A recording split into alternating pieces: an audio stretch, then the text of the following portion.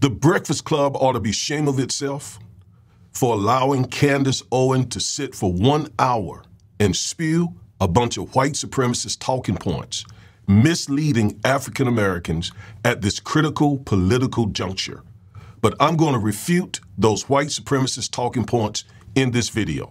Stay tuned.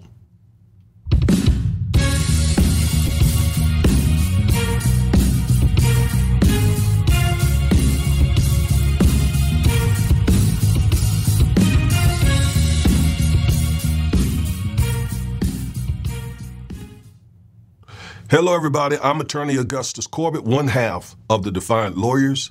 And each and every week, we bring you at least one legal analysis of some trending story having to do with politics, policies, personalities, or pop culture to empower you with the information you need to defy an unjust legal system and to nullify systemic racism. If that interests you, and I certainly hope it does, please like, share, comment, subscribe, and click the bell, so that you will be notified every time we upload one of these powerful, informative videos. So again, I think the Breakfast Club should be ashamed of itself for allowing Candace Owens to sit and basically just put out all these white conservative, white supremacist talking points for over an hour with very little challenge, very little. You know, Charlemagne asked a few questions. Envy asked a few questions. Jess Hilarious said a couple of things, but no one took her to task for all the stuff that she was saying. Somebody has to do that. And you know it's my custom to go into the weeds, get down and dirty, to inform the African-American community about all of the twisted, one-sided, white supremacists, and you're gonna hear that term over and over and over again, because that's what it is.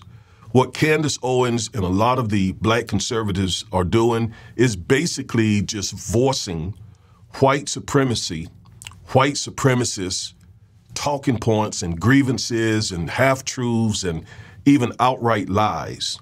And I'm gonna show you that. Now, why does the Breakfast Club do that? Well, for one reason. Money. Money. That is a for-profit radio station. I think it's iHeart Radio. They make money. Getting somebody like Candace Owens to come on their radio, their podcast, their television program with her, 3.5 million followers, as much as a lightning rod as she is, they know they're going to get viewers, right? So that's why they did it. I don't get any donations or contributions or anything like that for what I'm saying, for what Chloe, my daughter, and I are saying on this channel. So I'm not doing it for that reason. I just hate to see our people being misled the way that Candace Owens and other black conservatives are trying to mislead our community into supporting Donald Trump, who is a blatant white supremacist. You've heard me say it many times. And not only him, you always got to keep in mind who he brings with him, the people that he will bring into the government, people who are diametrically opposed to civil rights, to black progress, black advancement. They are diametrically opposed to you and I going up, advancing, and progressing. And so their agenda is simple: to make sure that we don't have the ability to progress, to advance as African-American people. That's their simple, very simple platform. That's their commitment. That's what they're dedicated to doing. All right? And I'm going to show you a lot of what Candace Owens said is just simply, again, white supremacist, unsubstantiated talking points. That's it. She doesn't bring receipts. She doesn't prove what she says. And that's the issue that I have with her being allowed to go on programs like Joe Budden and the Breakfast Club, because those guys, with all due respect, this is not something that they have been a part of and studying for years.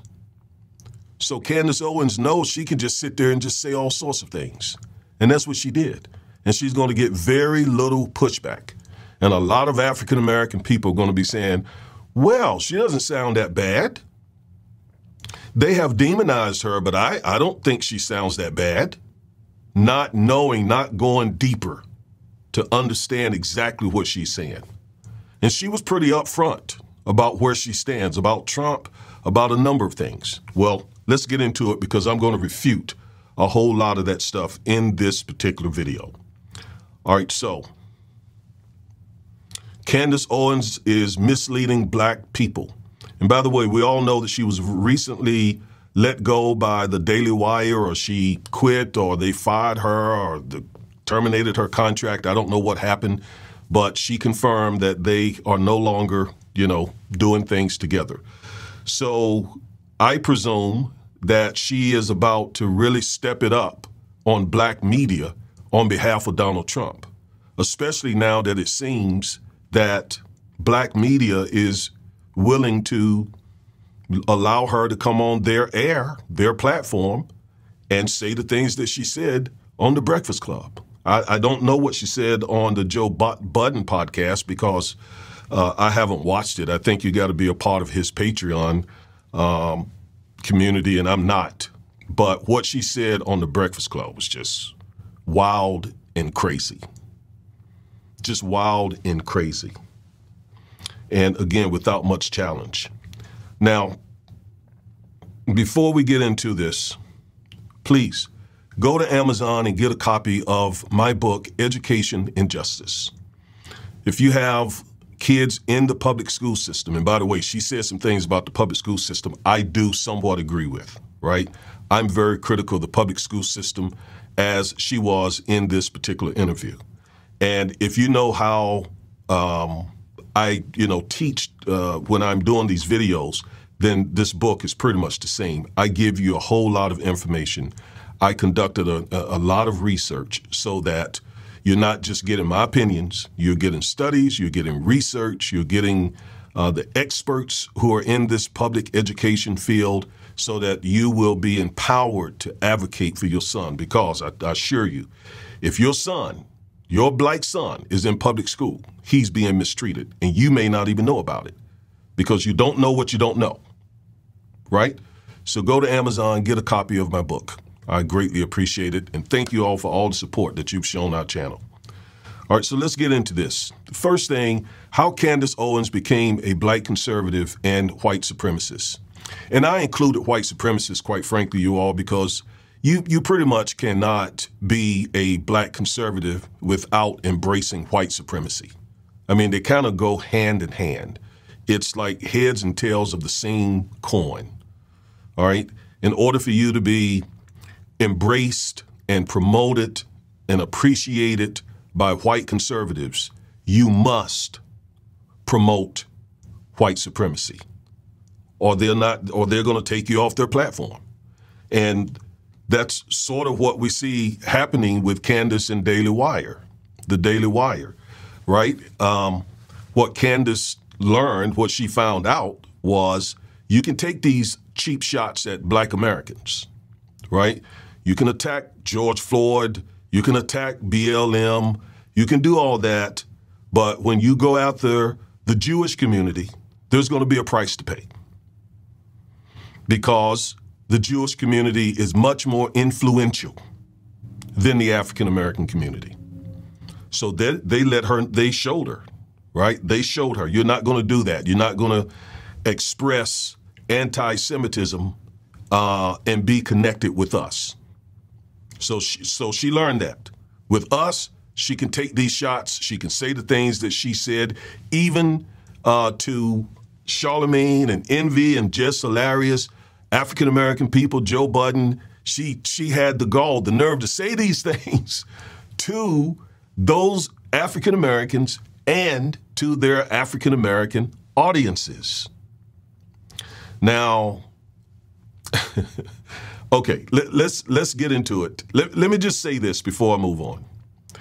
A lot of the Breakfast Club and Joe Budden's audience a lot of them are young people, younger than me. I'm 62 years old.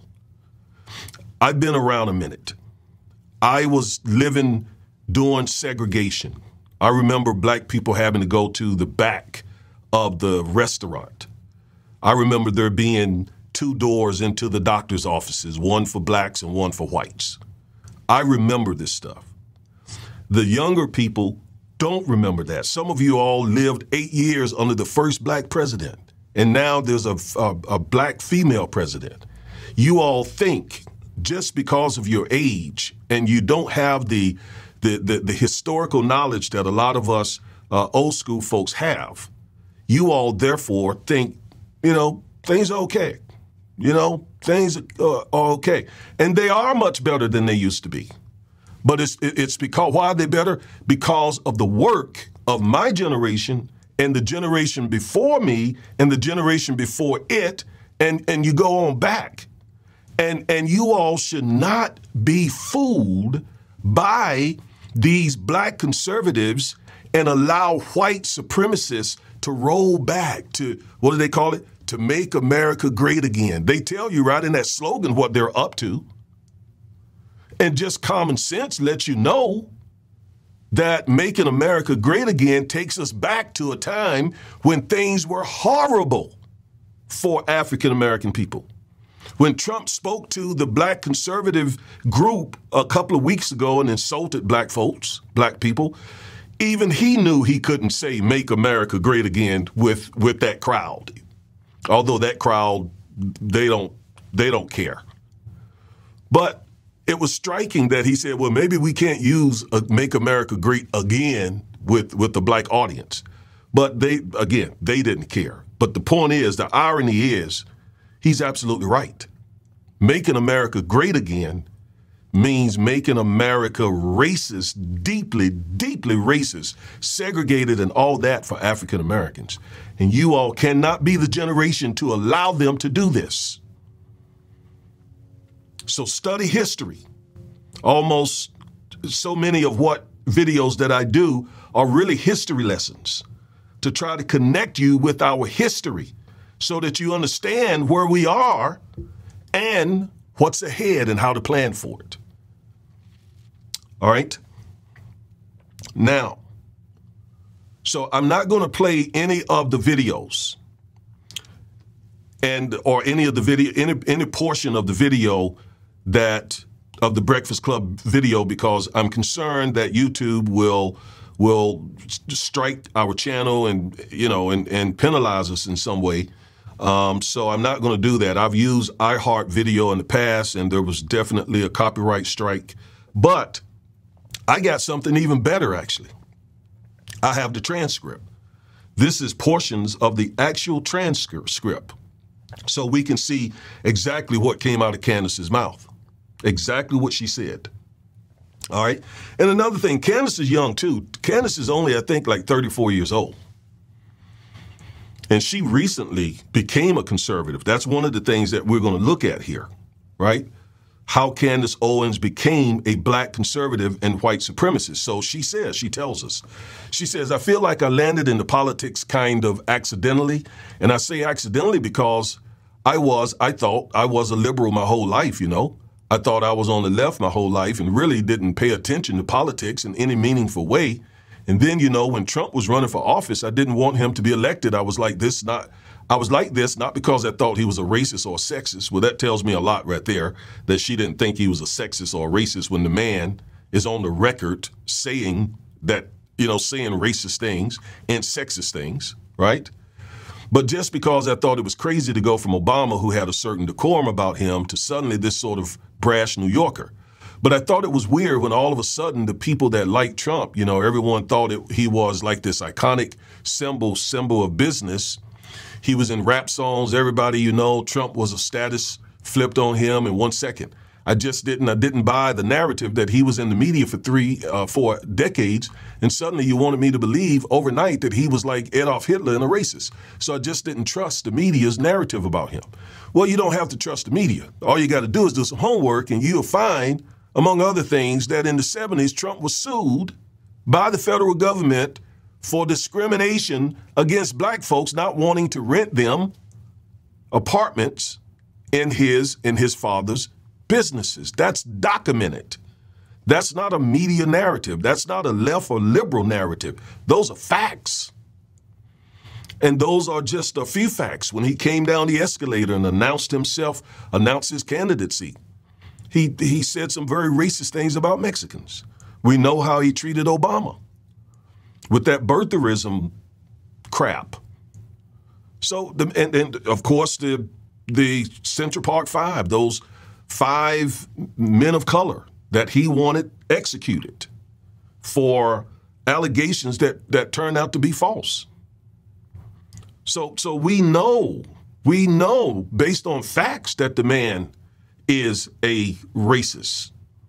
And we also know John Kelly, his former chief of staff, has come out and said that Trump, in their private conversations, spoke very highly of Adolf Hitler, that he said other anti-Semitic things. So it's not a media narrative. People close to him and his own business practices show us who Trump is. And so I decided to actually listen to what he said, and I still didn't vote for him in 2016, but I wanted to just listen to what he actually said. And then when I saw what he was saying versus how it was being reported, I just found it to be extremely dishonest. So I started researching more, learning more, and then I got kind of angry, just like with the lies, because there were no lies. The man was as racist as the media was reporting. I was like, do the media think black Americans are intentionally manipulated? Let me go back and read that. Because I do think black Americans are intentionally manipulated emotionally by the media and, kind of kept dumb by intentionally by the school system. Blacks are kept dumb. So she thinks blacks are dumb. I mean, did you all catch that? She thinks we, blacks, are dumb. And she is black. So is she saying that she's dumb and her family is dumb and her black friends are dumb? I mean, she said that kind of kept dumb. Kept means she thinks we're already dumb and the school system keeps us dumb. I don't believe blacks are dumb. I know we're not dumb. I know we're not. I have much more respect for myself and my ethnicity than what Candace had to say here. But anyway, she says, I started reading up on like Thomas Sowell, Shelby Steele, a bunch of other black scholars. I don't know if you know these men. Thomas Sowell, Shelby Steele are black conservative scholars, professors. Thomas Sowell is an older black guy. Shelby Steele, I have read Shelby Steele's book, White Guilt. I've read some of Thomas Sowell's material, and they're not the only two. There's also Walter Williams. He passed a few years ago. He was a professor in D.C. There is also Glenn Lowry, an economist, a black conservative, and there are others. But she began to start listening to these guys.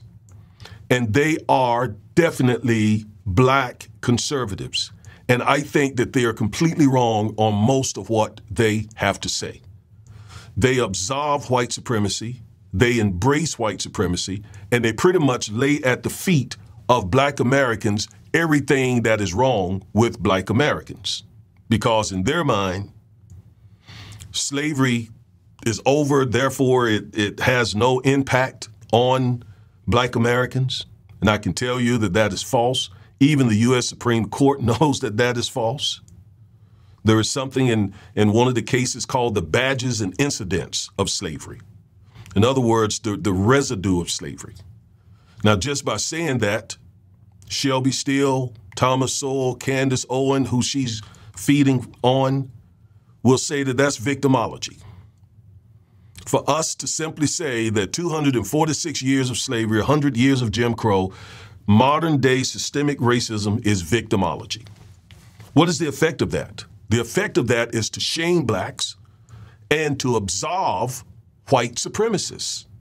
In other words, white supremacists continue to do what you're doing, continue to promote systemic racism and to practice systemic racism and white supremacy, because we're going to be out here telling black people that they are victimologists when they acknowledge the very obvious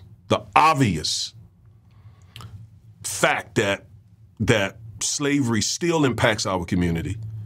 Jim Crow laws, we dismantled de jure Jim Crow laws that were actually enacted during Jim Crow, like convict leasing and sharecropping and that sort of thing.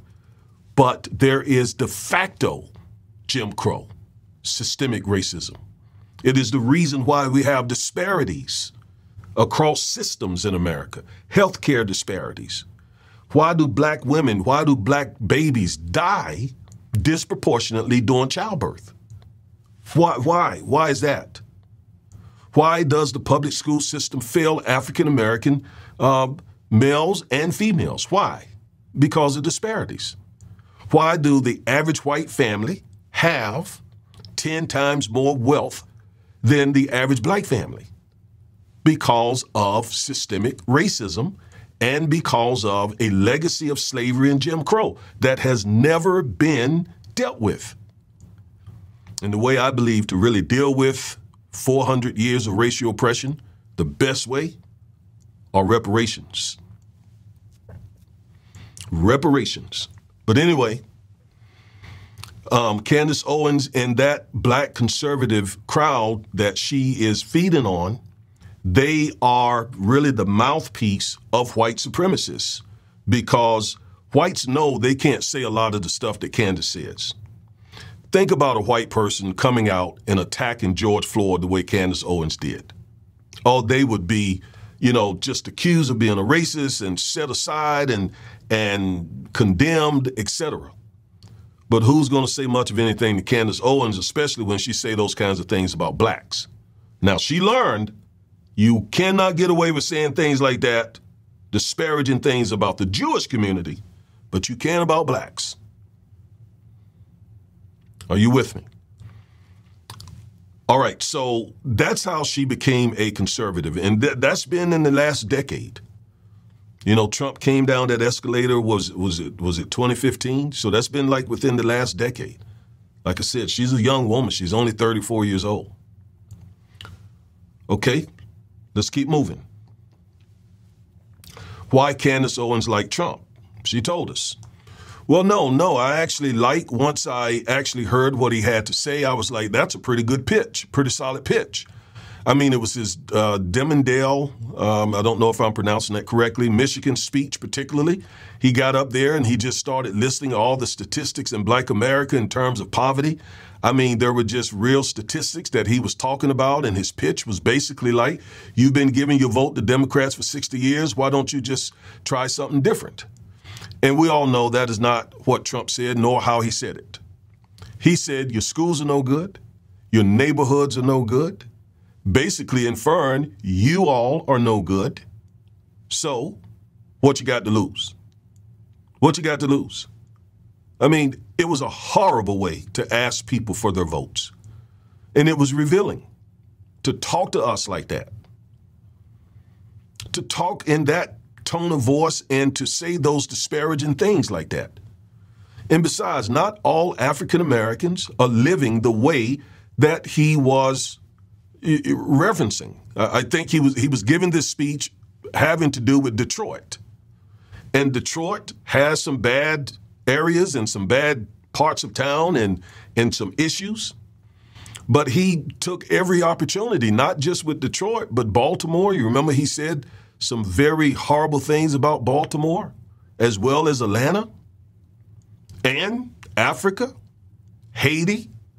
I mean, he has a very, very low opinion of black people. And that came out in his pitch that Candace was okay with. Because the more and more you feed on that black, conservative, white supremacist, the more you feed on those talking points, the more sort of colder your heart becomes toward black people. toward your own people. I mean, you start becoming desensitized. You start losing touch with the black community. We saw that, right, sort of in a in a kind of a funny way at the end of that Breakfast Club interview, where, you know, they said to her, for example, God is good, and she didn't know that commonly in the black community, you know, the response is all the time. And then all the time, God is good. It's like a call and response in church. You know, the preacher stands up, the black preacher stands up and says, God is good. And the church just knows to say all the time. And the preacher may come back with, and all the time, church says God is good. She didn't know that. She knew nothing about that. Okay? And so the more one feeds, the more a black person feeds on that white supremacy, the more they get pulled into that black conservative world and start losing touch with the black community. And that's where she is. That's where she is. That's where a lot of blacks are, especially black conservatives. So that was a horrible pitch. That was not a solid, responsible pitch. It was absolutely horrible for him to talk about us in that way. As I was saying, not all African Americans live in the kinds of neighborhoods that he was referring to. All right, so let's keep moving. I want to make sure I hit the main points here. All right, so the next section of the interview that I want to address, did Candace say racism doesn't exist? I dug up, unlike what Candace says we black folks do, I actually dug up that video and I listened to it myself. And Candace did not outright say that racism doesn't exist. And to be fair to her on this point, what she did say, I agreed with. I agreed with it, although she came at it from a different place than I. Essentially, she said, and she was talking to Democrats, and another problem I had with what she said is she said this to basically an all-white conservative audience, right? Which is problematic. That's problematic by itself. But anyway, she said, and was basically speaking to Democrats, don't, use racism to try to destroy our self-confidence. She went on to say that, she has never been a slave, essentially saying that racism is not insurmountable. And I agree with that. I never allowed racism to stop me from growing from a high school dropout to a licensed attorney, a minister. We didn't raise our children that way. So I agree that racism should not be an excuse for black failure. Now, that's because of the work of men like Martin Luther King, of men like Thurgood Marshall, of women like Fannie Lou Hamer, of countless others, Medgar Evers, people who died and worked to give us the rights that we have. So she, wouldn't say that, but I have no problem absolutely acknowledging and appreciating the fact that we stand on the shoulders of Rosa Parks, of so many others, Ralph Abernathy, Joseph Lowry. I mean, I could go on and on and on of the shoulders that we stand on, because back during that day, back, for example, when my father was my age, back in the 20s and 30s, oh man, and even before that, yeah, racism, white supremacy, segregation, slavery, absolutely would prevent black people from being successful. But not today. Today, what we're fighting for is full equality. We're fighting for full equality, and we're fighting to maintain the progress that we've made. because the GOP, Donald Trump, MAGA, Project 2025, Steve Bannon, Stephen Miller, and all that whole crowd, the Federalist Society, the Heritage Foundation, the Manhattan Institute, Christopher Rufo, Edward Blum, they're out here, the Supreme Court, the 6 conservatives on the court, many governors of many states, of red states, folks in Congress, they're all trying to turn back the hands of time and take us back. And Candace is trying to get you to support those people that I just mentioned. Don't you be bamboozled. Don't you be misled by her effervescent personality, by her articulation. She's very articulate. Don't be bamboozled. Don't be misled by any of that. I don't care who embraces her and lets her on their platform. I don't care if Charlemagne or Joe Budden, I could care less who allows her to come and spew her white supremacist talking points. Don't you be fooled. She and Trump are the tip of the spear, a very anti-black, anti-civil rights spear. Don't be fooled. Okay, let's go back to the slides. So again, she didn't say that there's no racism, but she was basically saying that racism is no problem today. I'm definitely not saying that. I am saying, again, we can overcome it, but we want full equality, right? And we're not going to dismiss the fact that systemic racism is very much active in our country, very much. And we shouldn't have to, on every hand, fight this systemic racism. For example, to listen at this. African Americans own less than 3% of this nation's wealth after 400 years. That is due to systemic inequality, historical systemic inequality that dates all the way back to slavery, when they failed to give us the promised 40 acres, when they prohibited us, kept us from taking advantage of the Homestead Act, when they took land that we acquired after slavery, I mean a lot of land, when they just took it and used discrimination to swindle us out of this property. All of that is the reason why our communities experience concentrated poverty the way they do. Has nothing to do with black culture, has nothing to do with even things like the fact that 72% of our children are born out of wedlock. Now, don't misunderstand me. We need to work on that. We need to change that, because children do need to be born in marriage so that they can have both a father and a mother, bringing in that income, providing, helping rear that child. Absolutely. But here's my point. My point is 100% of our children could be born in marriage. All of us could get college degrees. All of us could save money. All of us could do all the right things, and it would not close this gap, this wealth gap that has existed in this country since 1619.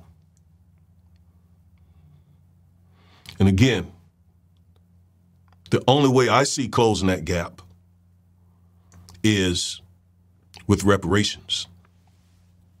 Now, while I'm talking about reparations, I see people all the time saying, yeah, that's why I'm not going to vote unless they agree to reparations. I don't know if that is some Russian robot. I've actually heard some black YouTubers say that. That is foolishness.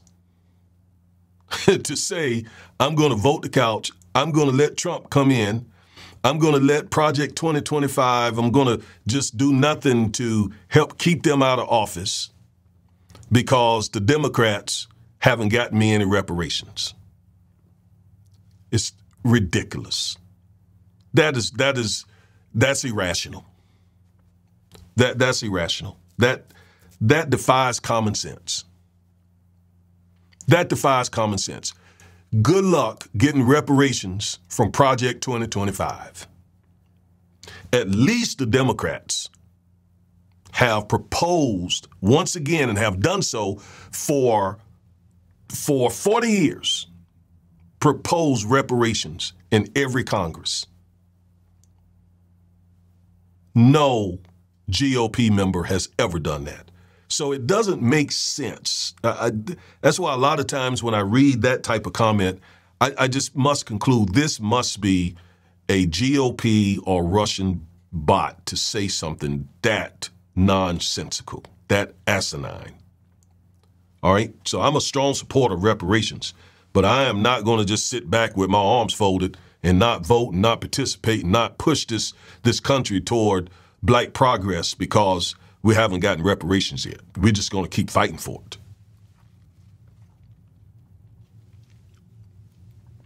All right, let's move on. So although Candace didn't say racism doesn't exist, here's some things that she has said that I want to remind you that she said. She said, quote, "I don't care about Charlottesville where the Nazis were marching and, out there saying Jews will not replace us, where they actually killed a young white woman who was fighting against Nazis and so on. That's Charlottesville." She said, "I don't care about Charlottesville, where Trump also said concerning Charlottesville that they were fine people, the Nazis. I don't care about Charlottesville, the KKK, or white supremacy," close quote. That's not a woman we need to listen to. That's not an African-American woman you all need to listen to. I'm not going to listen to her. I've been through too much and seen too much I know better. But again, you young people who don't have the benefit of history, you may give space to that. Well, let me just take some advice from me, okay, an old schooler. Any black person who says I'm not concerned about white supremacy is not a friend. That's not a friend. That person is bringing some junk to the table. What else did she say or do? We all remember how she denigrated George Floyd and black people for supporting him. Who cares that George Floyd had a criminal record? What the man also had was he was an image bearer of God. He was made in God's image. His life was as valuable as anyone else. And he should not have been lynched. And that's what that was. He should not have been lynched out there, especially because he allegedly tried to pass a fake $20 bill. I represented many people in the criminal court system. And trust me, the penalty and punishment for being found guilty of trying to pass a fake $20 bill is a misdemeanor, okay, that probably carries probation or something, not the death penalty, not getting the life choked out of you. So it wasn't about George Floyd. But what was Candace really doing out there? Let me explain this to you. You remember all the protesting? And a great number of the people protesting were white people. In fact, protesting occurred, peaceful protesting. There was some times where things got out of hand, and some of that could have been because of white supremacists all in the crowd. But protesting occurred around the world. And this country was like, okay, is this a racial reckoning moment?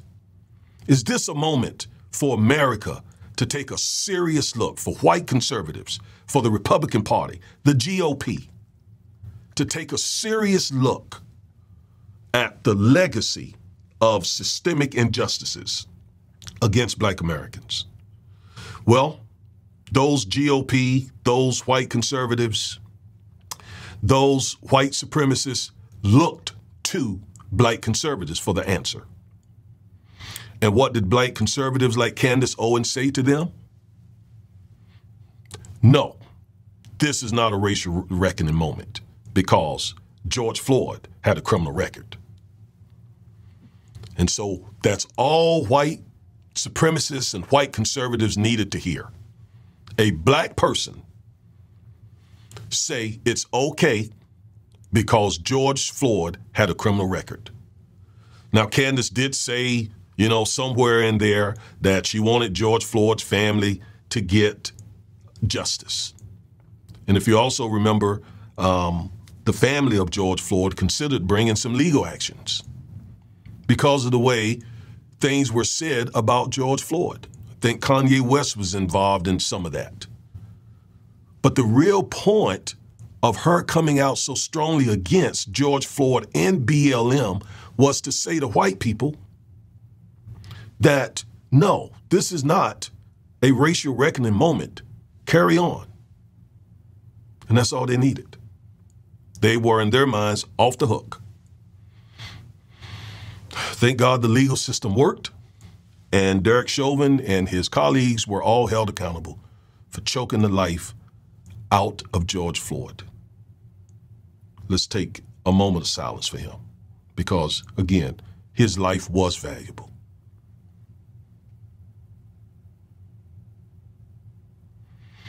Thank you. What else she say? She excused and diminished slavery in a PragerU video, 5-minute video.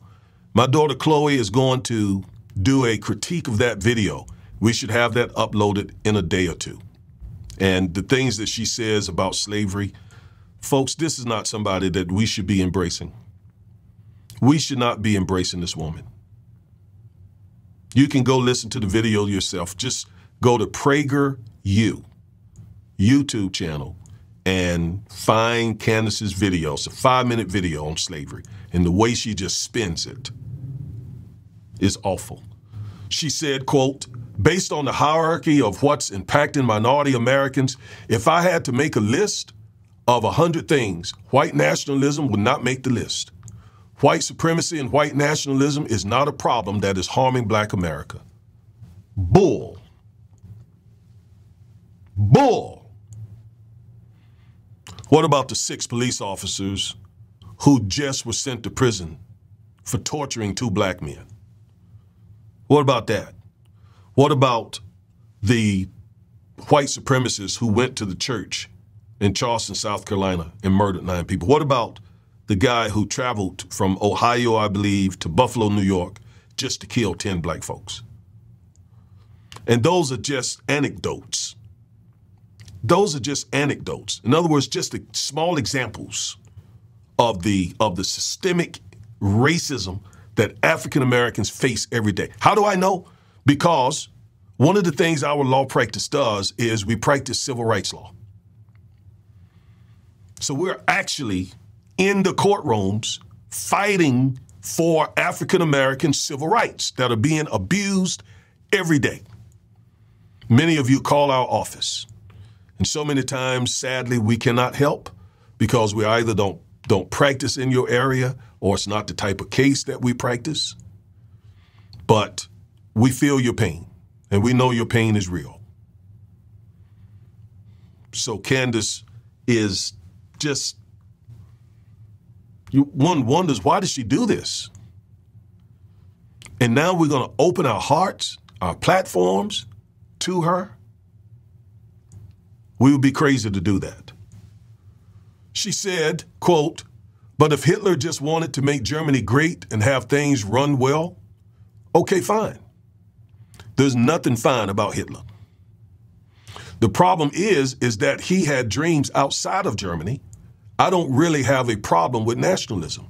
No, the problem is he was a genocidal, maniacal, tyrannical demon who murdered 6 million people. That was the problem. He murdered 6 million people. Let's be clear about that. He murdered 6 million Jewish people. It seems like we get confused about that sometimes. Some of these conservatives, even black conservatives, I don't understand that. I don't understand the anti-Semitism when the Jewish community has been helpful in our fight against racism. Now, I'm not naive. I know that there are Jewish people out there who are racist and bigoted and hate black people. I know that. But I'm talking about the Jewish community as a whole. As a whole, okay? All right. Yeah, Hitler was a bad dude, Candace. Not just because he wanted to take whatever you're saying, whatever you're trying to articulate here. All right, is Biden or Trump better for Black America? This is what Charlemagne asked Candace, and let's look at Candace's answer, and then let's look at the facts. She said, in terms of the better candidate for Black Americans, I asked people the question, how are you living under Trump? The person that they told you was going to put us back into chains and we were all going to be slaves again. How was the economy under Trump and how are you doing today? And every time you ask that question, everyone knows that they were living better under Trump because he was deregulating the environment. Well, let me tell you something. There should be some regulation on the environment. Because when they want to build a dump, where do they build it? In the Black community.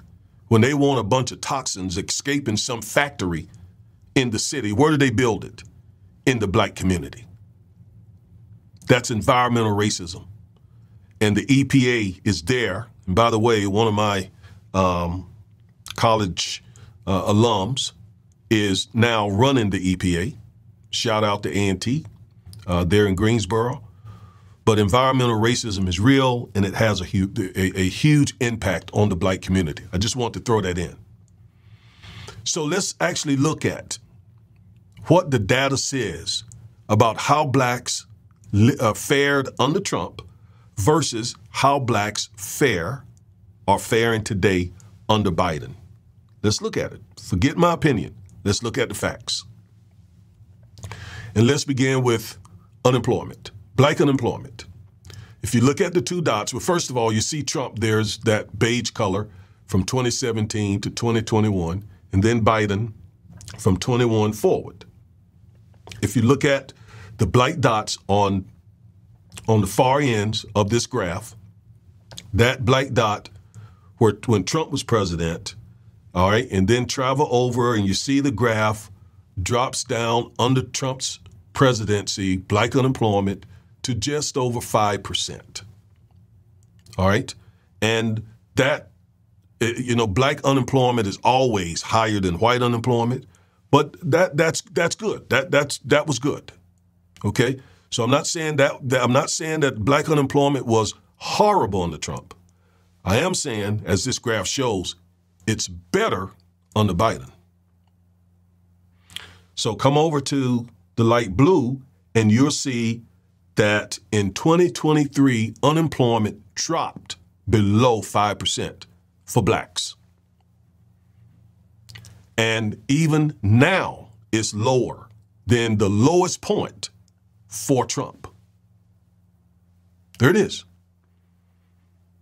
So Black unemployment has been the lowest in American history under Biden. And it's lower now than at any time during the Trump administration. So when Candace says, how were you doing under Trump versus how are you doing under Biden? Here's the answer. But let's not stop there. There's more. Average monthly job creation.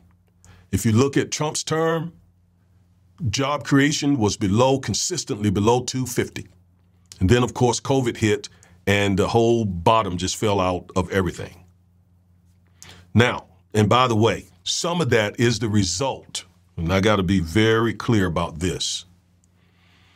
Some of that, all that, happened during COVID is the result of how Trump mishandled COVID, lying about COVID, trying to play down COVID, missing golden opportunities to fight COVID. And as a result of that, many people died needlessly, disproportionately Black and Hispanics under Trump.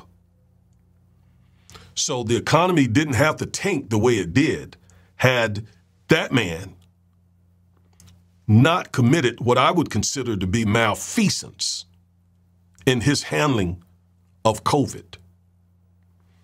I just got to say that.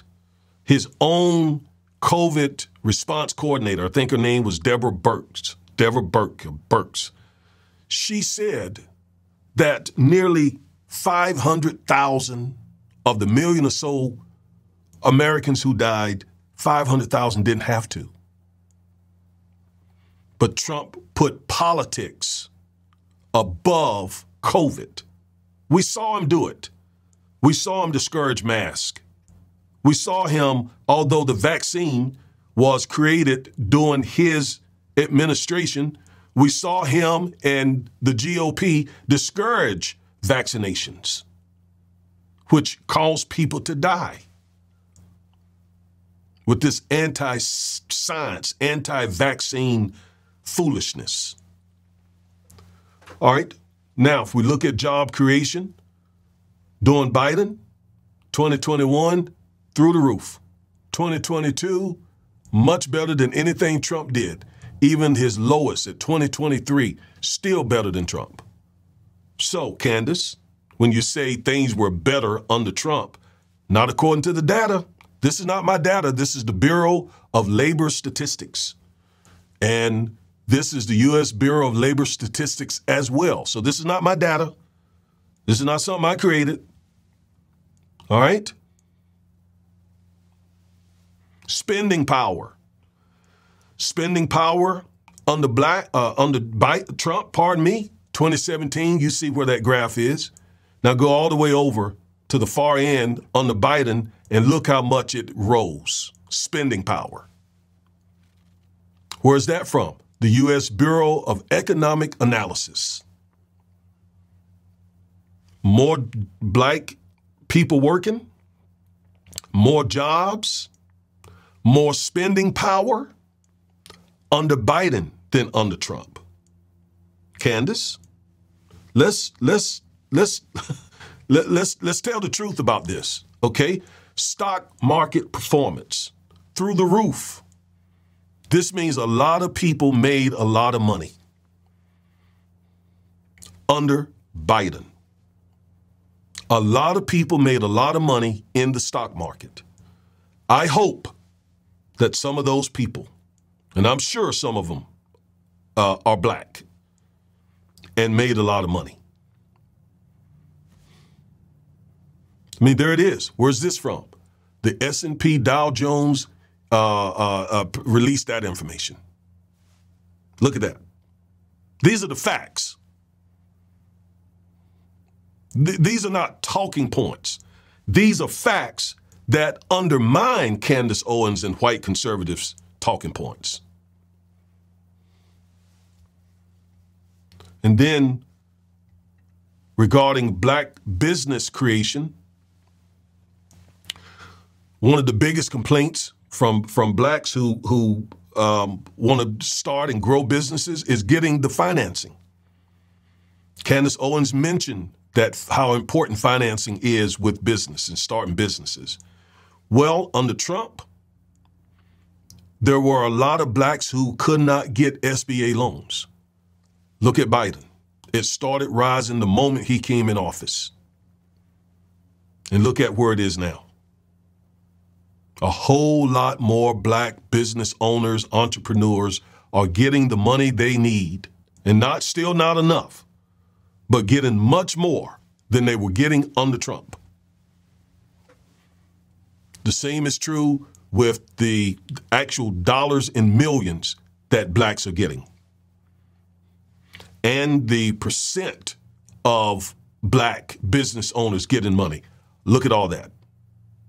2021, 2022, 2023, all greater than anything anything that happened under the Trump administration.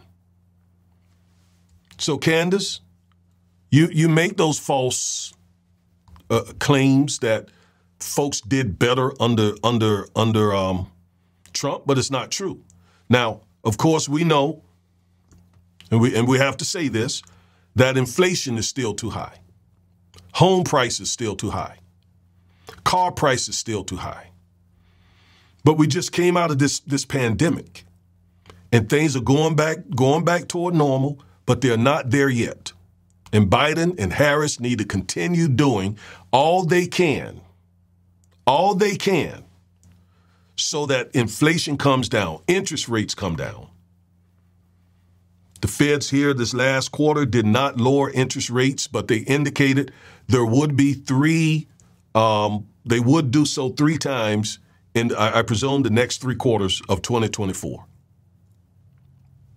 But you know, the Feds have to be really careful, because if they lower interest rates too low, then inflation is going to start creeping back up.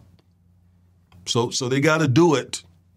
You know, they got to do it at the right time and in the right amount.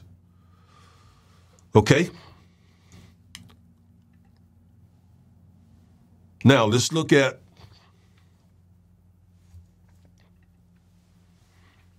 she had things to say about immigration, LBJ, and the Great Society. Okay, let's talk about that. Because she said some racist stuff here. Something that they worked so hard for is not going to matter. They get enough illegals in, and she says, what are we at? 10 million under Biden? And they're doing it intentionally. Like it's going to be the same thing that they did to Black Americans in the 60s.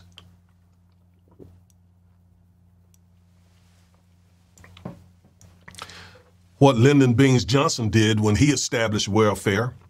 By the way, Lyndon Johnson didn't establish welfare. That was Roosevelt in the 30s. Anyway, like when he established welfare, as in the Great Society Act, they want to get these people in, offer them handouts, and turn them into economic slaves that will continue to vote for Democrats because they're getting free handouts.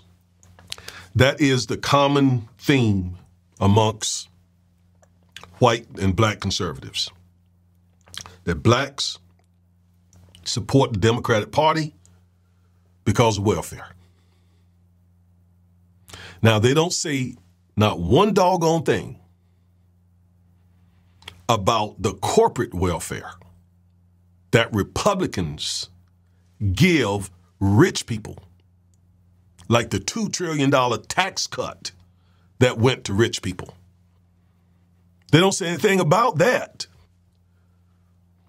And it's not true that blacks support the Democratic Party to get a check. That is insulting. That's offensive. I mean, anecdotally, there may be people out there, I'm sure there are people out there who are so lazy and without any ambition and so forth that they wait for a $500 or $600 check, welfare check a month. That's few and far between. With African American people, come on, we spend $1 trillion in this country. I mean, that's again just white supremacist rhetoric, garbage, racism. And she goes on to say some really crazy stuff about Lyndon Baines Johnson. And it's incredibly racist, first and foremost, but because black Americans are still, a lot of black Americans, I should say, are still living under Baines Johnson was a good president, even though he wasn't a vowed racist. I think she meant even though he was a vowed racist. I mean, he hated black people. I mean, one of the, so many times, I mean, hard R referring to us as the N-word. So she goes in on Lyndon Baines Johnson, and you have heard me say that the president in my lifetime that did the most to help African Americans go up was Lyndon Baines Johnson. Why? Because of the Civil Rights Act, the Voting Rights Act, the Fair Housing Act. He signed those into law. Candace said he had to be forced to. Yes, he's a politician. So yes, he did have to be pushed into doing it. But we also have recordings of him twisting arms of Southern conservatives that Candace is linked up with now to support the Civil Rights Act of '64. As a matter of fact, in a couple of weeks, April 4th, we will remember the assassination of the Reverend Dr. Martin Luther King Jr. And for that matter, you know, if you talk about whether Lyndon Johnson was a racist, yes, he definitely used the N-word as reported. And even Kennedy was not enthusiastically in support of the civil rights movement. He got that reputation because when Dr. King was locked up, he called Miss Coretta Scott King and gave her well wishes for Dr. King. You know, in the video I did about the Southern strategy, I documented and showed you that those Dixiecrats who were in the Democratic Party, they all left the Democratic Party because of Lyndon Johnson signing the Civil Rights Act. That really pushed them into the Republican Party, the party that had worked to free the slaves, the radical Republican Party. And it's those people that left those racist, white supremacist Dixiecrats who left the Democratic Party, went into the GOP party that Candace now supports and wants back in office. Let's keep it real. I'm not going to let her, if you listen to my video, I'm not going to let her just put this stuff out there and someone not bring some context to it. So was Lyndon Baines Johnson, did he use the N-word? Yes. But he also, and one thing I recall him doing was after Dr. King was assassinated, he gave a speech, I believe it was at Howard University, where he said in his speech, "We shall overcome." And he talked to his fellow Southerners and said, it's time for us to change this, for us to really do right with black people. And so he signed it into law. So no. I don't want to hear this stuff about Lyndon Baines Johnson and the Democratic Party have done nothing for black Americans. I don't look. We don't need the Democratic Party to come in, take our hand and walk us, through. That's not what we need. We just need for both parties, right, to don't pass laws, don't make policies that are discriminatory toward black people. Don't do as the GOP is currently trying to do, undermine the Civil Rights Act, as they already did, gutting the Voting Rights Act. That's what we don't need. And it's Candace's party that is currently doing that. We just need the Democratic Party to do what it's doing, push policies and regulations and laws and so forth that open the door for us. As James Brown said, you open the door, I'll get it for myself. We don't need the Democratic Party. That kind of irks me when I hear some blacks saying the Democratic Party hasn't done anything for blacks, as if to say my life is all busted up right now because the Democratic Party hasn't done anything for me. That sounds kind of dependent upon the Democratic Party. That's not what I'm advocating. We don't need the Democratic Party to come and take our hand, or the Republican Party. And by the way, I'm not Republican or Democrat. We don't need either one. We're going to do what we got to do regardless of who's in office, but we don't need one of those parties working against us like the GOP is currently doing. All right? Okay, so I'm coming to a close. This is an hour and 11 minutes. I want to say something about welfare because it is a very popular talking point for the GOP, for white and black conservatives, to say things like it is the liberal LBJ welfare program that has driven black men out of the family and has made black people dependent upon welfare, has made black women dependent upon welfare. That is the low opinion that Candace Owens has for the black community. That's what they push, and they've been pushing it for 50 years. Longer than that, but a good solid 50 years they've been saying that stuff. Well, I'm going to debunk that. And I'm going to do it real fast. Just stay with me.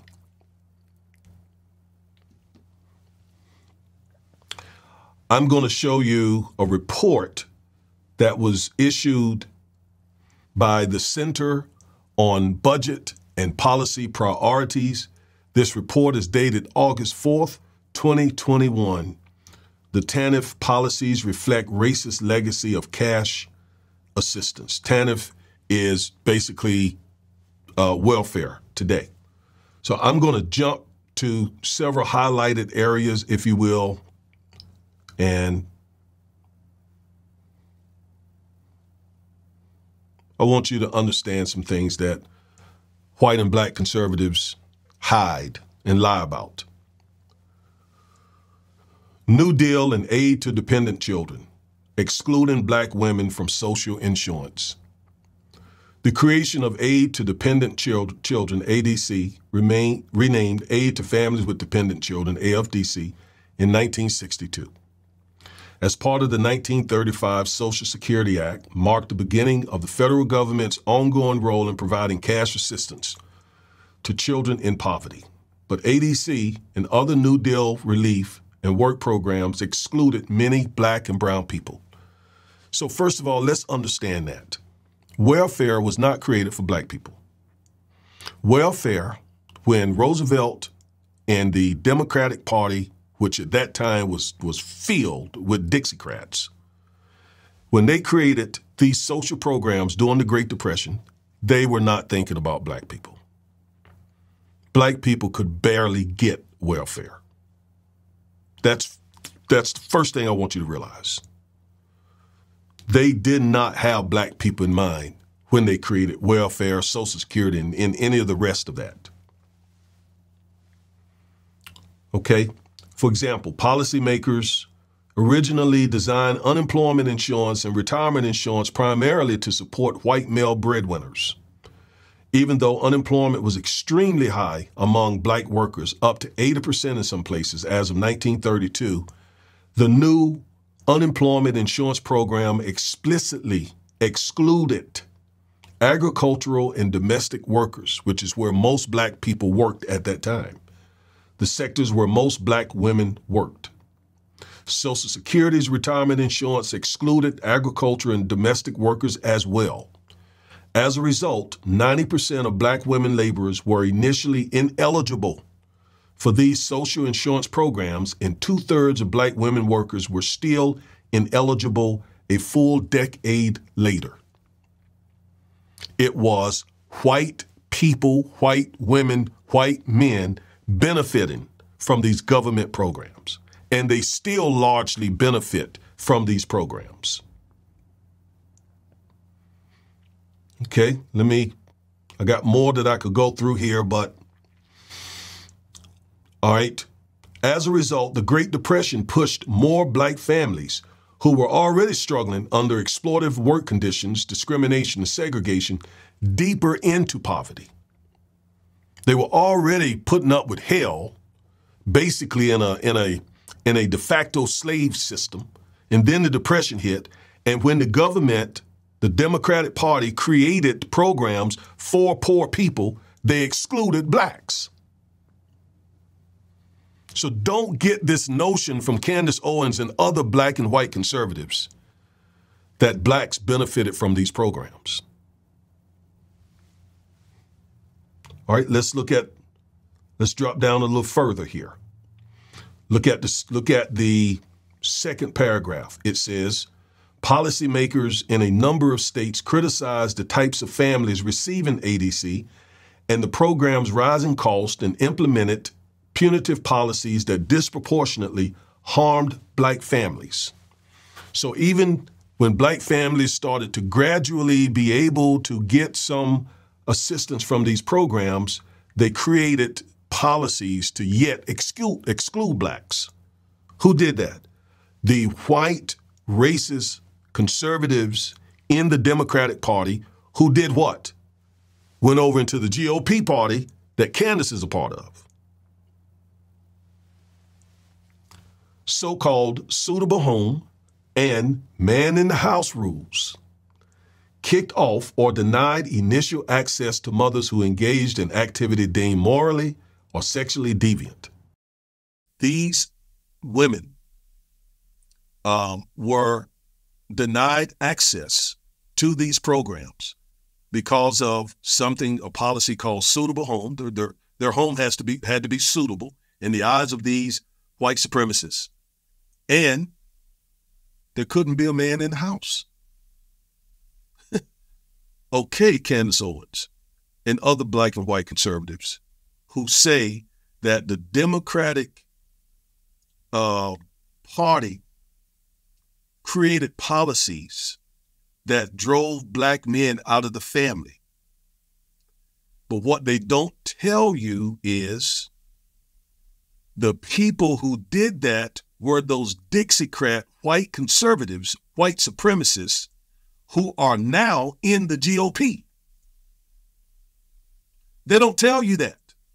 They think you don't know that it was the same white conservatives who are now in the GOP that were in the Democratic Party who were kicking black men out of the house. They don't think you know that. They don't think you're going to dig and find that information. Well, you got me, all right? And I know how to dig. I know where to find it. And I'm going to inform you. That's the commitment of our channel, to inform you about these programs. So I want you to understand that the man in the house policies, those rules, they were implemented. They were created and implemented by white conservatives who were at that time in the Democratic Party. But they left and became a part of the GOP, the Republican Party. I showed you that. Go watch the video that I did about the Southern strategy. That's all factual. Now, let's scroll down. I want you to see this map. So, suitable home requirements in many states denied ADC access, especially in the South. So it was southern states that implemented and created these policies for the most part.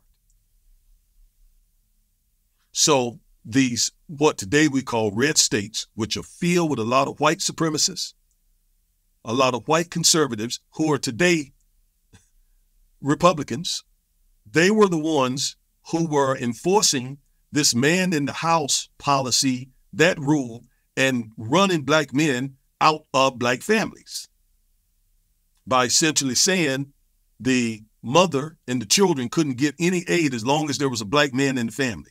It was not the people who run the Democratic Party today, those white progressives and liberals. It was not them. It was the white conservatives who are in the GOP party who created and implemented the rules that kick black men out of black families.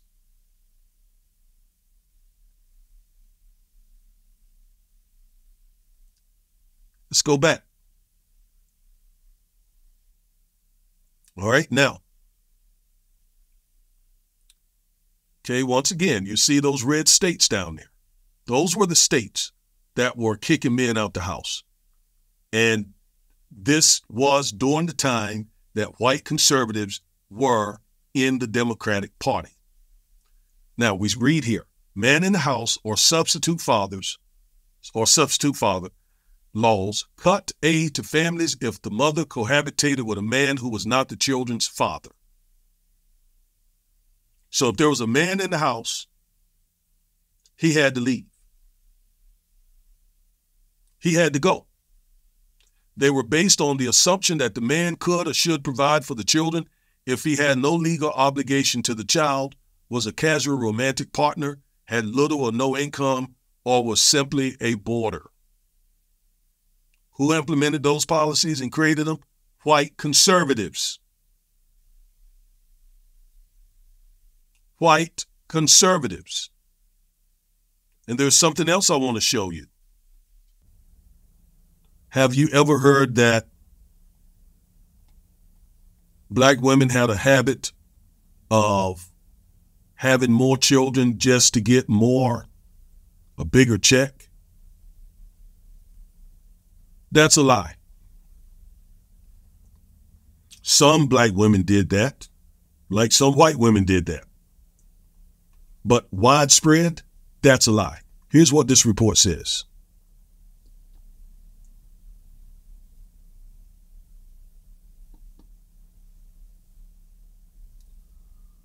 All right, this report says conservative intellectuals.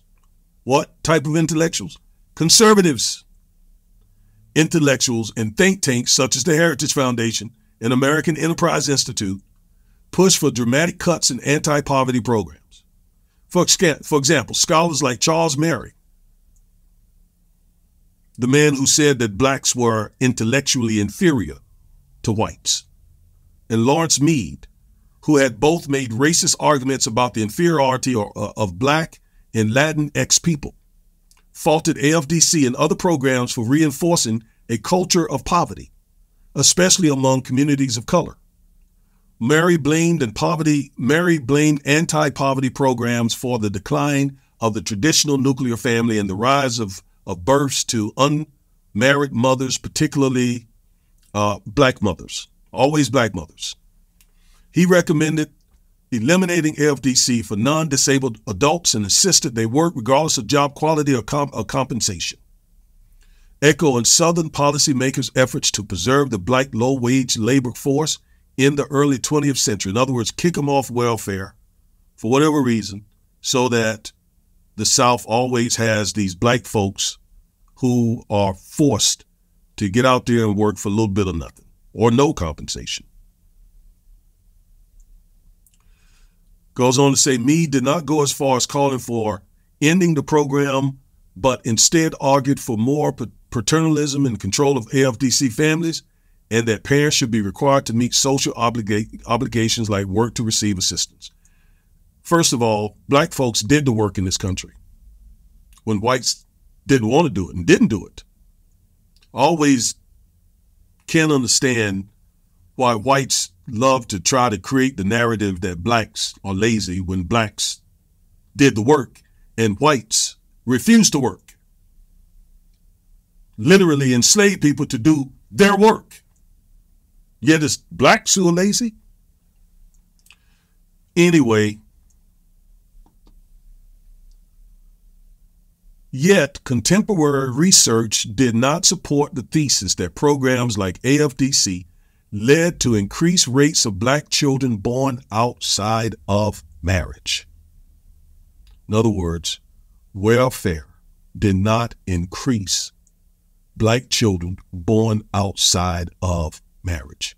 That is a white supremacist lie.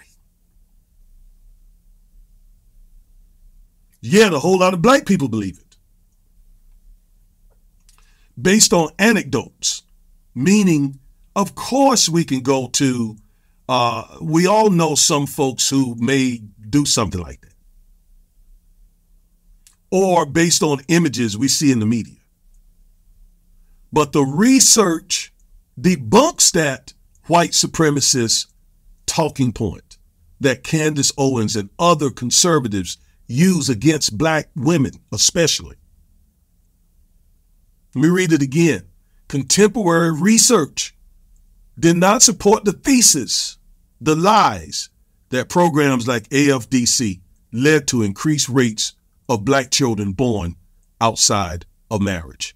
A 1984 report by social policy researchers David Elwood and Mary Jo Bain found no connection between state benefit levels and the rates of children born outside of marriage.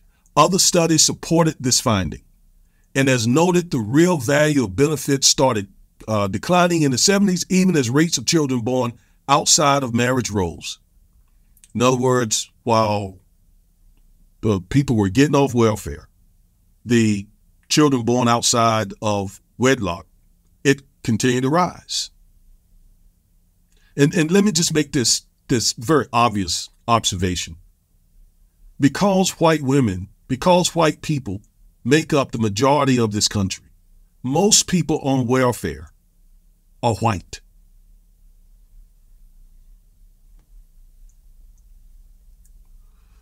And this ends by saying, welfare simply does not appear to be the underlying cause of the dramatic changes in family structure of the past few decades, Elwood and Bain concluded.